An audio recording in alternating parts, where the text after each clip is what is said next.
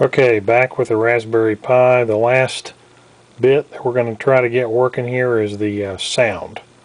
So first thing we'll do is log in and transfer a sound file via FTP to the Raspberry Pi. Okie doke. We'll download an MP3 file. I'll pick the Amateur Radio Newsline broadcast because that's something that I'm interested in. Going to their website. I don't want to play it, I want to download it. Save link as.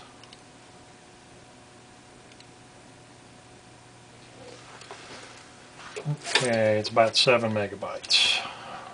Okay, let's make sure we've got it on the desktop here, and we do.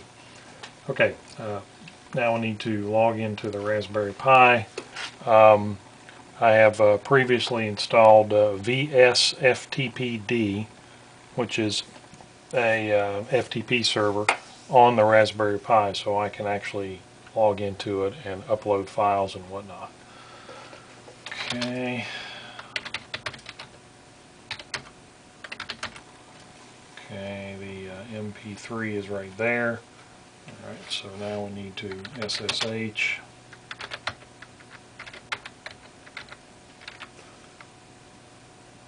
Oh, sorry, no, FTP.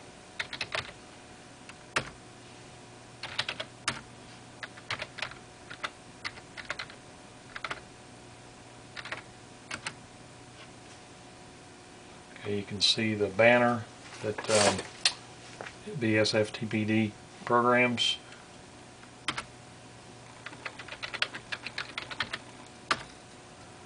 Okay, let's see, the file name is nsln1847.mp3, so we'll put nsln1847.mp3, and it went in 0.58 seconds. Alright, that's good. I will quit FTP. Now we'll SSH into the Raspberry Pi.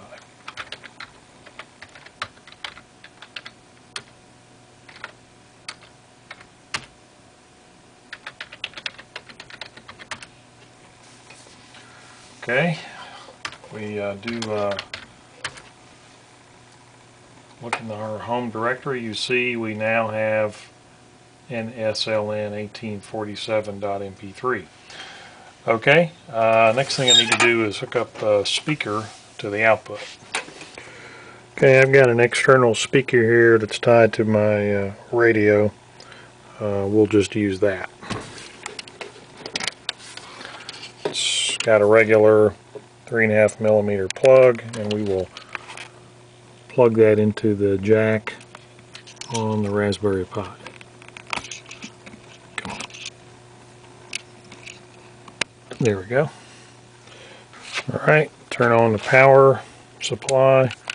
It also powers that amplifier in that speaker.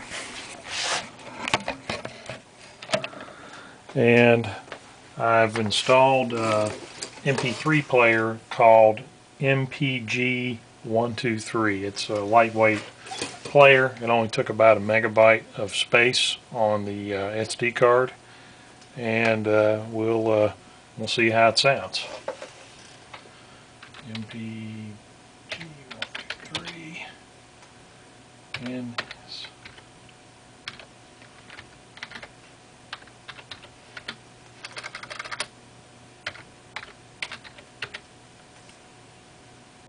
Amateur Radio Newsline Report number 1847, with the release date sounds pretty January 4th, 2013, to follow in 5, 4, 3, 2, 1. The following is a QST. The FCC asked the FCC to create a new low-frequency band from 472 to 479 kilohertz. Okay, you got the idea.